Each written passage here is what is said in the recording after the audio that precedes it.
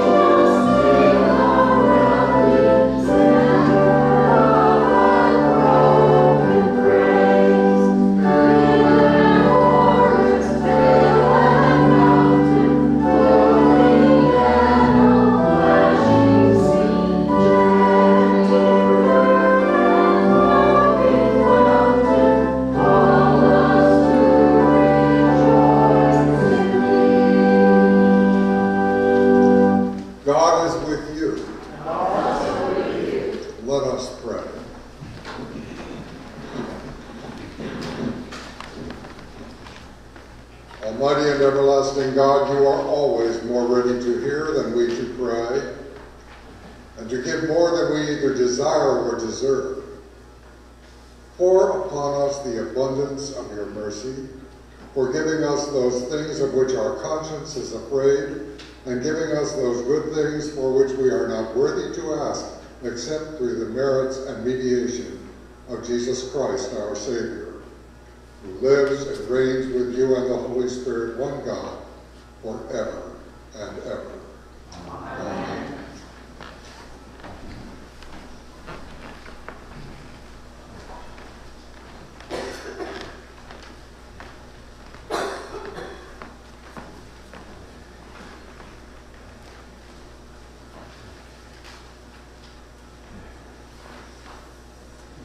Today we begin 4 weeks of readings from the book of Job.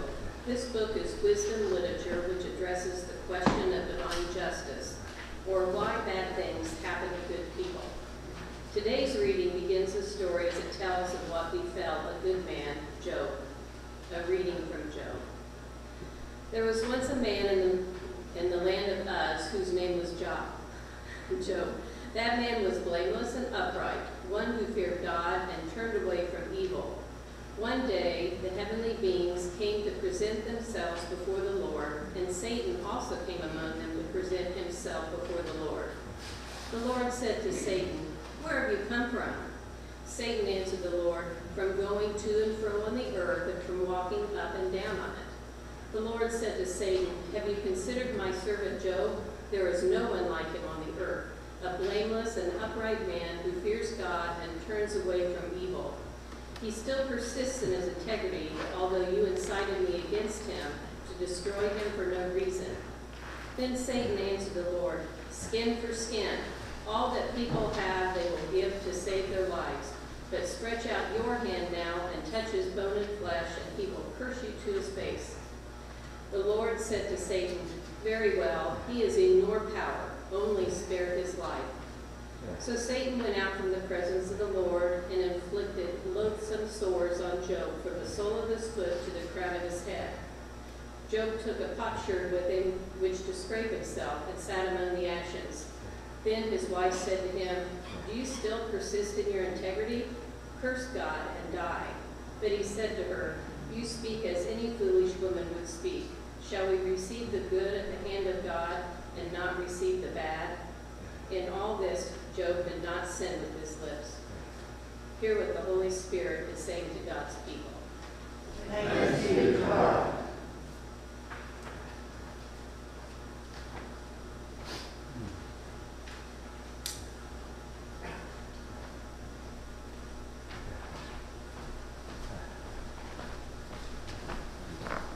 Let us pray Psalm 26 responsively, dividing into half verse.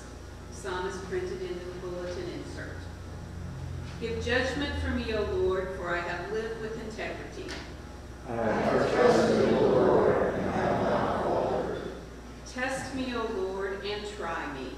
Examine my heart and my mind. For your love is before my eyes. I have walked faithfully with you, I have not sat with the worthless. nor do I resort with the deceitful. I have hated the company of evildoers. I will not sit down with the wicked. I will wash my hands in innocence, O Lord. That I may go in possession around your altar, Singing aloud a song of thanksgiving. and recounting all your wonderful deeds, Lord, I love the house in which you dwell. and the place where your glory abides. Do not sweep me away with sinners, Nor my life with those who thirst for blood, whose hands are full of evil plots. and your right hand will arise. As for me, I will live with integrity. Redeem me, O Lord, and have pity on me. My foot stands on level ground. In full assembly I will bless the Lord. Today we begin 7 weeks of readings from what is known as a letter to the Hebrews. In truth, it was probably not a letter, and it is doubtful that it was written to the Hebrews. Martin Luther thought it was written by an Alexandrian Jewish Christian named Apollos. Today's reading tells of Jesus, made a human being like one of us, now reigns in glory. A reading from Hebrews 1 through 4, 2, 5 through 12. Long ago, God spoke to our ancestors in many and various ways by the prophets. But in these last days, he has spoken to us by his Son, whom he appointed heir of all things, through whom he also created the world. He is a reflection of God's glory and the exact imprint of God's very being, and he sustains all things by his powerful word. When he had made purification for sins, he sat down at the right hand of the Majesty on high, having become as much superior to angels as the name he has inherited and more excellent than theirs. Now God did not subject the coming world about which we are speaking to angels, but someone has testified somewhere, "What are human beings that you are mindful of them? Are mortals that you care for them? You have made them for a little while lower than the angels. You have crowned them with glory and honor, subjecting all things under their feet." Now in subjecting all things to them, God left nothing outside their control. As it is, we do not yet see everything in subjection to him, but we do see Jesus, who for a little while was made lower than the angels, now crowned with glory and honor because of the suffering of death, so that by the grace of God he might taste death for everyone. It was fitting that God, for whom and through whom all things exist, in bringing many children to glory, should make the pioneer of their salvation perfect through sufferings. For the one who sanctifies and those who are sanctified all have one Father. For this reason, Jesus is not ashamed to call them brothers and sisters, saying, "I will proclaim your name to my brothers and sisters. In the midst of the congregation, I will praise you." Hear what the Holy Spirit is saying to God's people. Thanks be to God.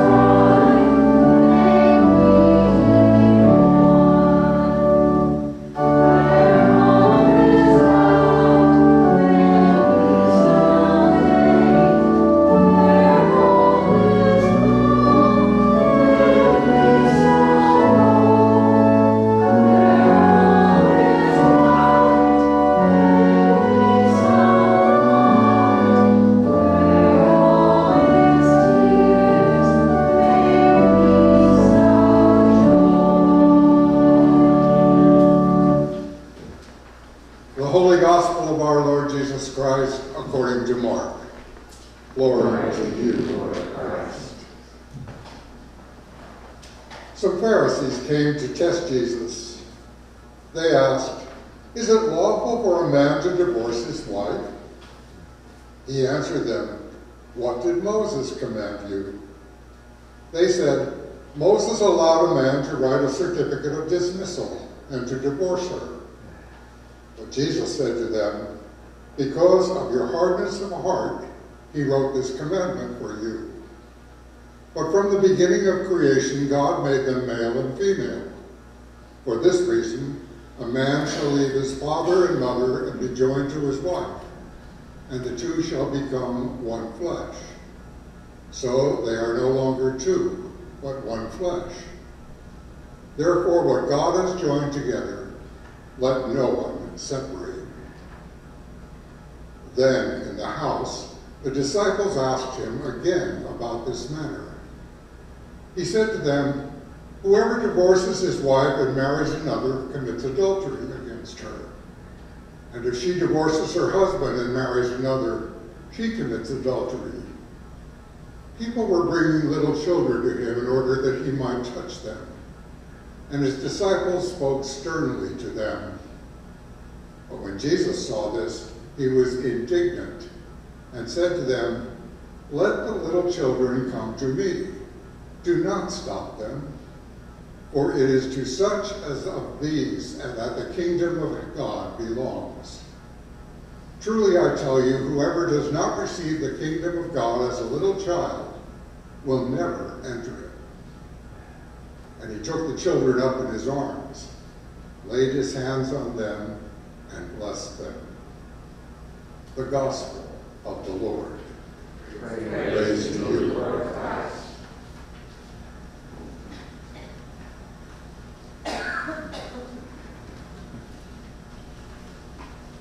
Let us continue to meditate on God's word for us in the name of the Father, and of the Son, and of the Holy Spirit. Amen.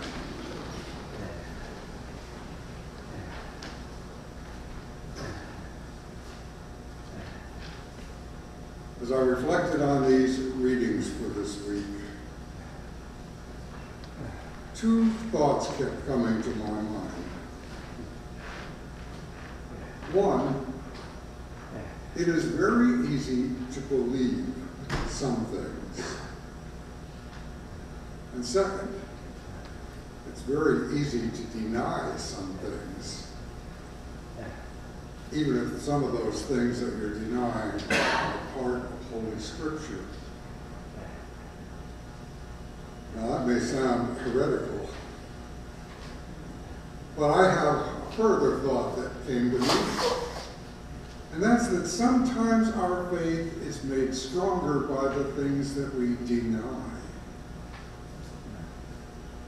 That's a lot that I've laid on you. Let me unpack it a little bit.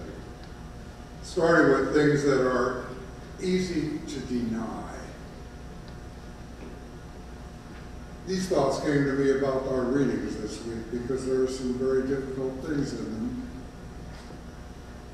But those things that are easy to deny are always mixed with things that we believe. Because belief is the foundation, the floor of everything that we do and say, even the things that we deny. It's always a mixture of both. But when I talk about denying things, I'm not talking about doubts or things that are hard to believe. I've shared with you in the past my favorite definition of doubts that comes from Frederick Buechner, who said that doubts are like the ants in the pants of faith. They keep it alive and moving. Buechner was saying that in our doubts, if they are honest doubts, there are always possibilities of listening, of openness, that we can, through those doubts, discover some real truth, that they will lead to faith because of this openness to possibility. That's doubts. Other things are just hard to believe because they're totally outside of anything we've ever experienced. And we have a wonderful example of that among those early disciples, and that's the resurrection of Jesus. Sure, they had seen in our readings for today the story of the son of the widow of Nain who was raised by Jesus from death to life, the raising of Lazarus. But for this man with whom they walked, who they saw put to death on the cross, to suddenly come back to life, was hard to believe. Could this be? Is it even possible? Those are different things, those doubts and those hard to believe, from things that are easy to deny. And among the first of the things that are easy to deny in today's scripture reading comes from the book of Job. This wisdom story, as it was explained to you in the introduction to the reading today, where Job finds himself the subject of bargaining between God and Satan in this story. It's almost like God is one of those gambling ads that we see constantly on television. Hey, I got a great thing here for you, God. I can just hear Satan saying that. Here's a sure thing for you. This guy, Job, is never going to live up to what you're saying about him. Regardless of whether it happened that way or not, this picture presents God being more concerned with pleasing Satan than with looking after the well-being of Job. Or to extend it to our time, that God is more concerned with other things than with our well-being. Then the story goes on to talk about God and allowing Satan to test Job. A lot of people would say that we're tested by God. I don't think we're tested by God. I think it's the circumstances of life that test us. The pains of life, the difficulties that we have. Some of us were sharing some of those things this morning in our Bible study of how difficult some things in life can be. Moving to a different place, giving up a beloved pet, death of a loved one. But there are things that happen in life. It's not God testing us. The main point for me in all of this is not these things, but that the picture being presented of God as this bargaining individual, as not caring for human beings, is not something that I think is true. And I deny it because the bigger picture that I see in scriptures goes far beyond this. Martin Luther said that when we approach scripture, we ought to look at the totality of the message of scripture. What is the total message of scripture saying to us? Not any one individual passage. And the overall message of scripture is of a God who cares for us, who has created us out of God's great love for us, and who sustains us and cares for us continuously. It is a loving God, not a manipulative God, such as presented in that book of Job, but a God who cares for us and who tells us that we are God's beloved. The second thing in Scripture today that's easy for me to deny is what I read in Scripture about what supposedly Jesus said about divorce and remarriage. That those who do this have committed adultery. One of the realities of the law in those days was that Jewish law refused to allow women the right to be an offended party in adultery. Women couldn't claim adultery. Only men had this privilege. But in Roman law, the Roman civil law, both men and women could claim this right of seeking divorce because of adultery of the other party. And that says to me that this story really comes from a later time, not Palestinian time, but from Greco-Roman time in later life. And I could deny it on this basis. But again, I deny it because it is not a picture of God as I experience God in Scripture. I experience a loving God who is forgiving of all the errors that we make in life, willing to put up with our human mistakes, a God who will forgive us again and again, a God who puts no limits on forgiving. When Peter came to Jesus with a question, Lord, how many times do I have to forgive somebody who's really a pain to me? 7 times? That's a magic number for Jewish people in those days. Jesus said, no, not 7 times, but 7 times 70, or infinite, endless forgiveness. Never-ending forgiveness. Now, if God in Christ expected that kind of forgiveness of human beings, I think God's forgiveness is even greater. Not just infinite, beyond any idea we have of infinite forgiveness. Even to the quote that was given to Jesus that people saying, are any sins not forgiven? And we're told in Scripture that Jesus said, those who sin against the Holy Spirit, that cannot be forgiven. And I have trouble with that as well. I wonder if God can forgive Judas, this God of infinite forgiveness. Can God forgive Hitler? Can God forgive the worst of human beings, the Idi Amins?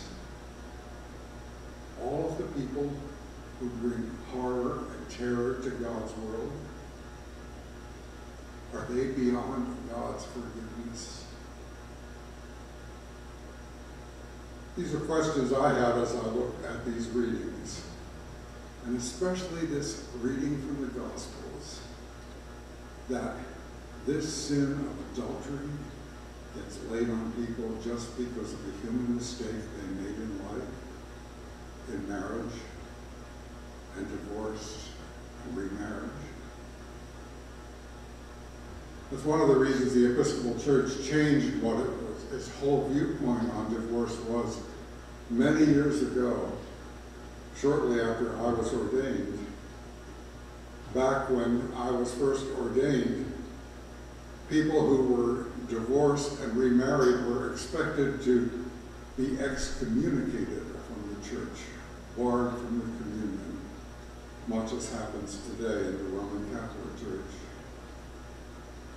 And I think every clergy person I knew in those days ignored that little bit of canon law, and we excommunicated no one or allowed that rule of excommunication to apply to no one, especially because we knew that in moments of pain and difficulty in their life that divorce caused, they really needed the communion, just as we do in our weakness.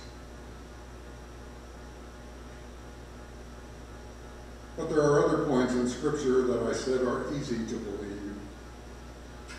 And one of them is that magnificent statement that was the opening of our reading from Hebrews that Irene read to us, where we are told that in those days God has spoken to us by a Son whom he appointed heir of all things, through whom he also created the worlds.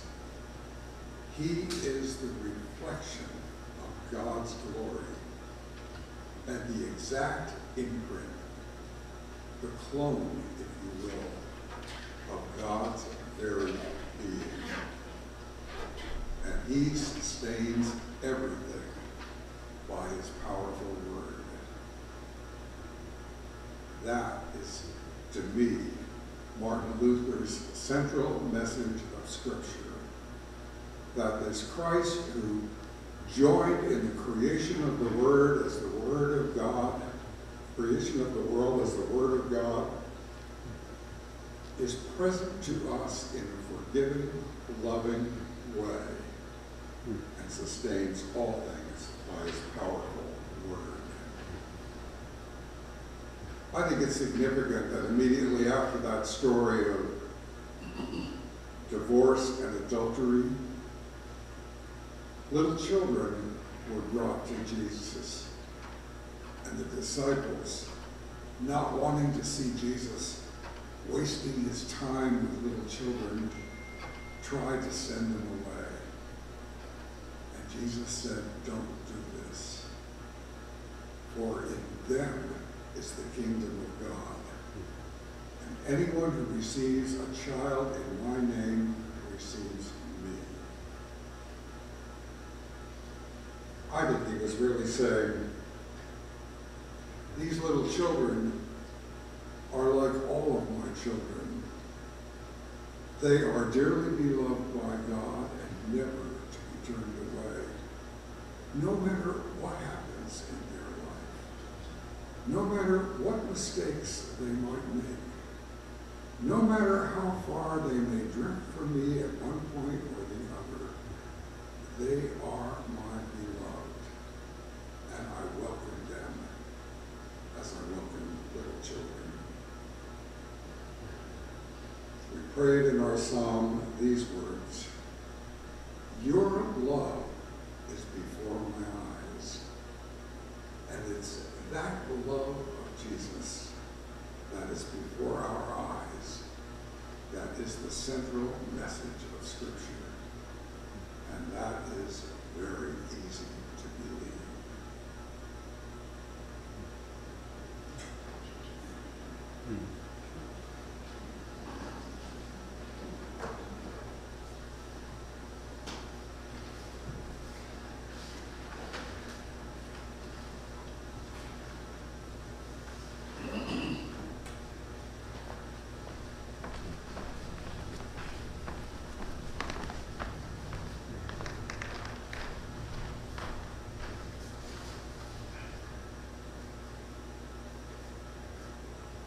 Friends, please join with me as you are able in standing and joining with me in our statement of faith, the Church's statement in the Nicene Creed.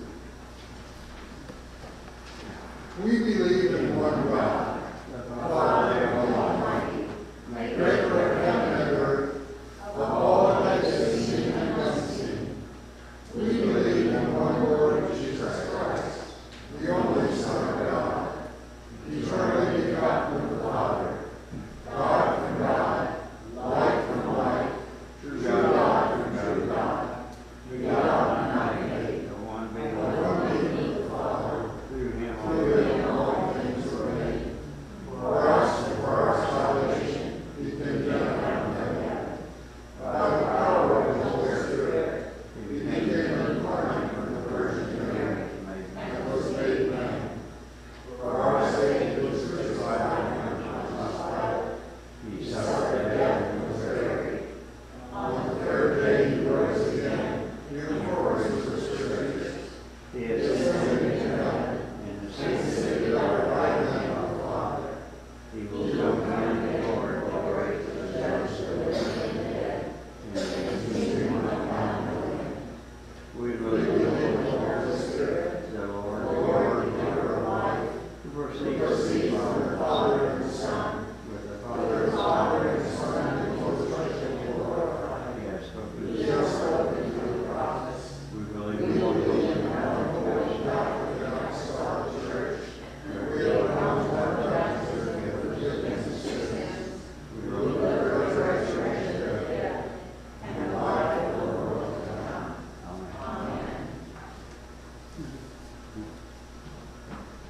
Amen.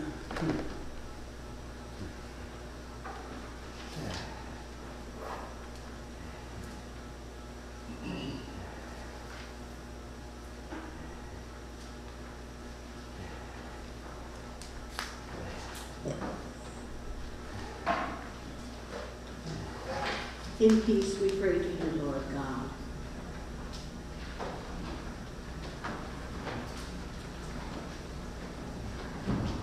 For all people in their daily life and work. For our families, friends, and neighbors, and for those who are alone. For Joe, our president, Eric, our governor, Thomas, our mayor, this community, the nation, and the world. For all who work for justice, freedom, and peace. For the homeless, unemployed, or underemployed, and for the just and proper use of your creation. For the victims of hunger, fear, injustice, and oppression. For those who are hospitalized, those in convalescent centers, Judith Austin, Nevada, Sonia Hurley, Barbara Moffat, Elva Mullen, and Carol Smalley. Those who work to protect us, including the police, firefighters, and emergency personnel of our communities.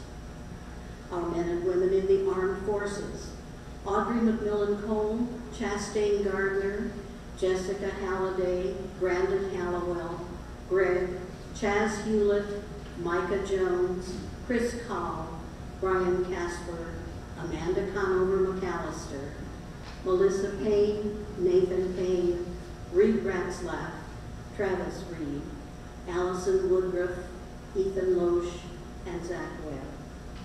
And for all who are in danger, sorrow, or any kind of trouble. For those who minister to the sick, the friendless, and the needy. For the peace and unity of the Church of God. For all who proclaim the gospel and all who seek the truth. For Michael, our presiding bishop, Jennifer, our bishop, Bill, our priest in charge. For our companion dioceses, Brasilia and their Bishop Maurizio, Bor in the Sudan and their Bishop Reuben, the people of Haiti and their Bishop Zache. For the Church in Wales in our Anglican cycle of prayer. For our diocese partners, St. Francis in the Fields, Zionsville, the Reverend C. Davies Reed, the Reverend Alan Wallace. For all the baptized and for all bishops and other ministers. For all who serve God in the Church. for the special needs and concerns of this congregation, including those on our printed prayer list.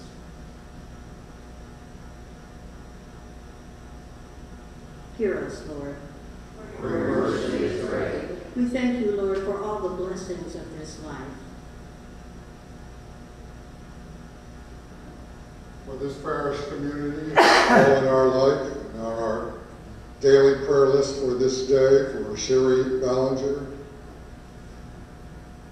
Robert and Diane Batts, and Paul Baylor.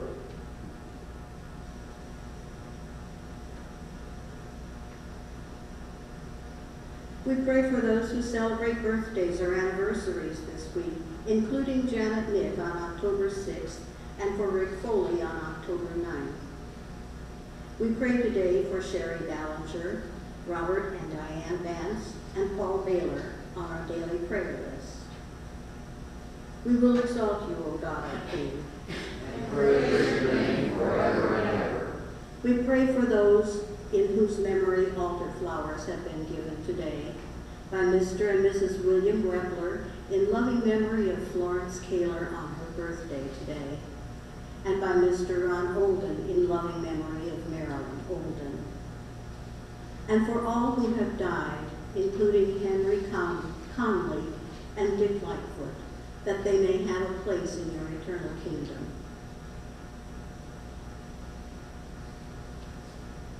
Lord, let your loving kindness be upon them. We pray to you also for the forgiveness of our sins. Have mercy upon us, O merciful Father. In your compassion, forgive us our sins, known and unknown, things done and left undone. And so uphold us by your Spirit, that we may live and serve you in peace of life, to the honor and glory of your name, through Jesus Christ our Lord. Amen. Almighty God, have mercy on you and me. Forgive you all your sins through our Lord Jesus Christ. Strengthen you in all goodness, and by the power of the Holy Spirit, keep you in eternal life. Amen. Sisters and brothers, the peace of the Lord is always with you. And also with you.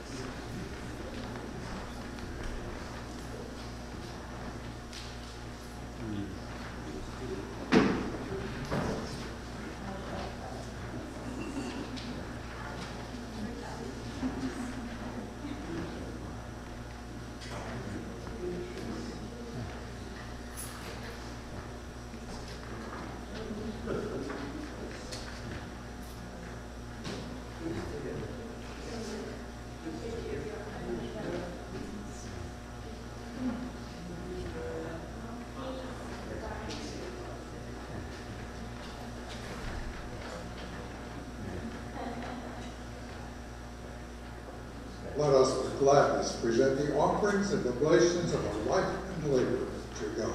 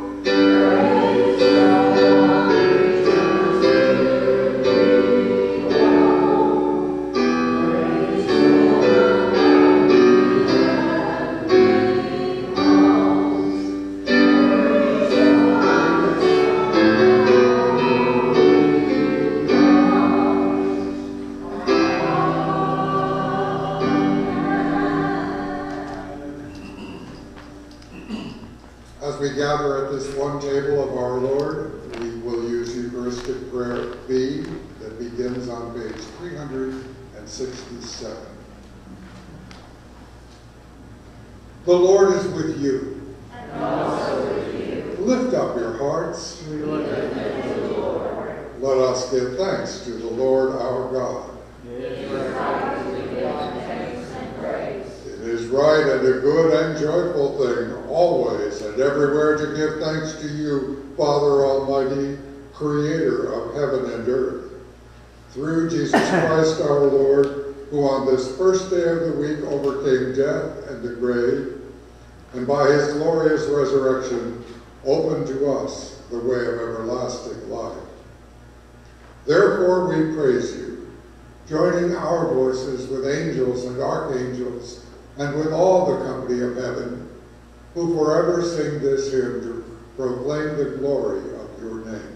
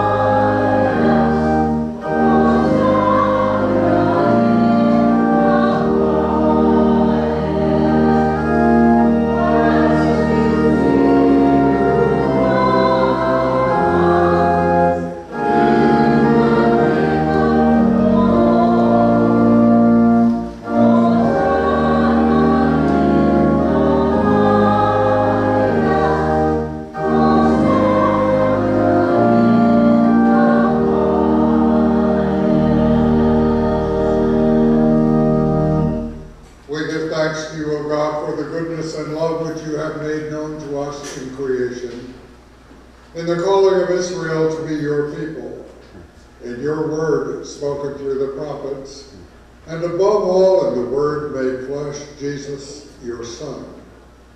For in these last days you sent him to be incarnate from the Virgin Mary, to be the Savior and Redeemer of the world.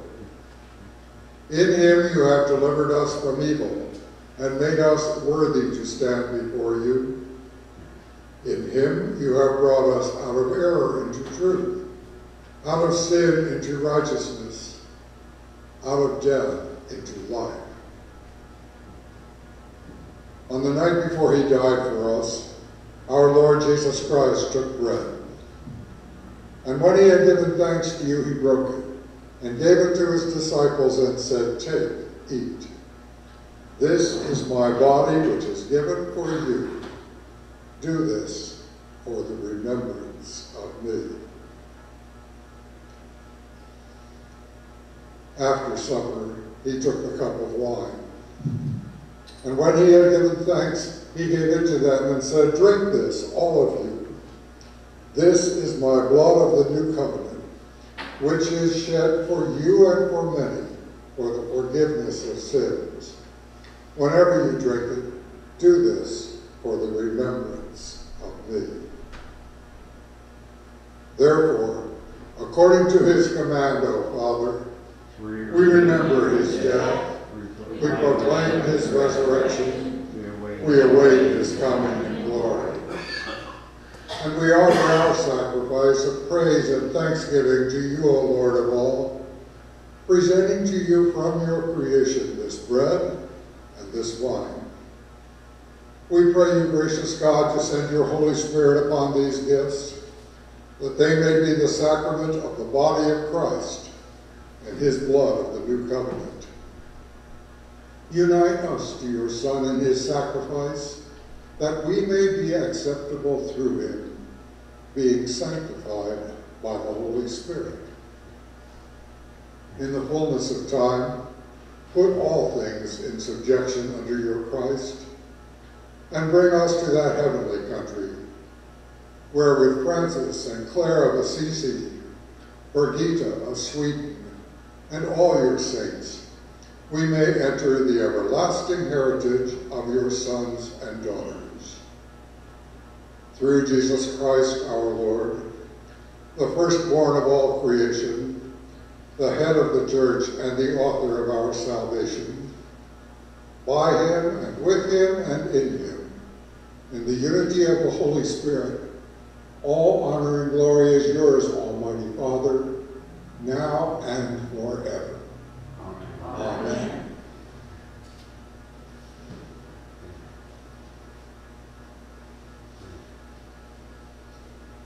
And now, as our Savior Christ has taught us, we are bold to say, Our Father, who art in heaven, hallowed be thy name.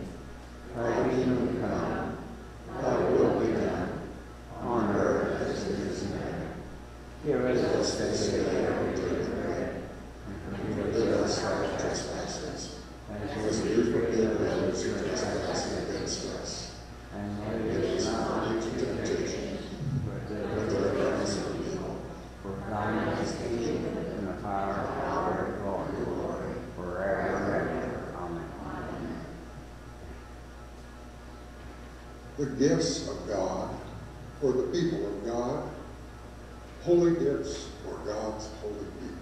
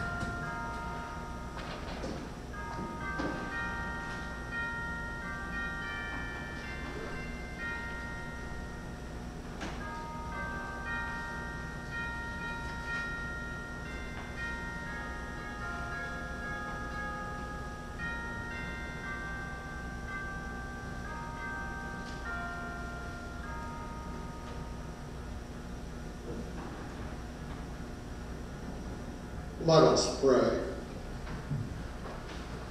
Eternal God, Heavenly Father, you have graciously accepted us as living members of your Son, our Savior, Jesus Christ.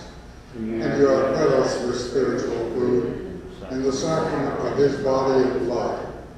Send us now into the world of peace, and grant us strength and courage to love and serve you with gladness and singleness of heart, through Christ our Lord.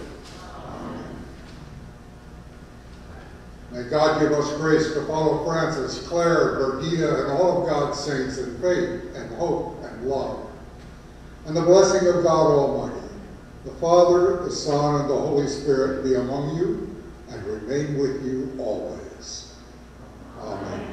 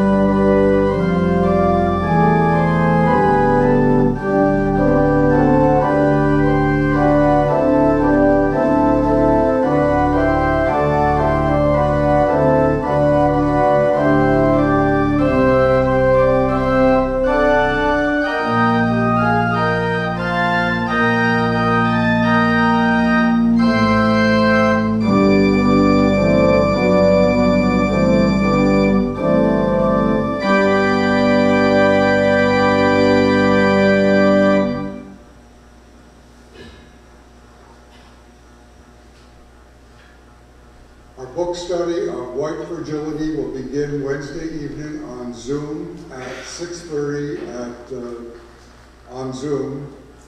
You should be receiving a guide for that this week, a link to connect you to Zoom. Are there other announcements? James?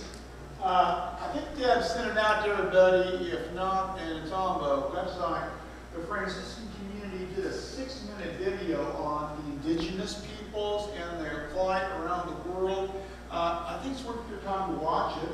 And today, you can do it for St. Francis. Today is that Transitus Day. St. Francis, we call it Transitus, transition to better places. So certainly you can do that today if you have 6 minutes. You've seen it out in the video? Yes. Very, very high quality video. So if you have a chance to watch it, please do watch it. You'll find Mark MacDonald, the bishop among the indigenous peoples of Canada, on that list. He is actually an American bishop. Mark was ordained a bishop in this country and then went to Canada. Canada kind of imported him.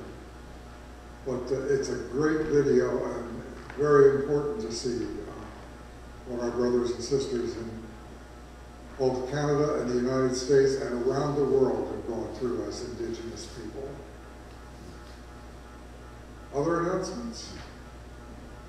Pet blessing this afternoon at 2 o'clock in the parish hall, either with pets in person or by photograph.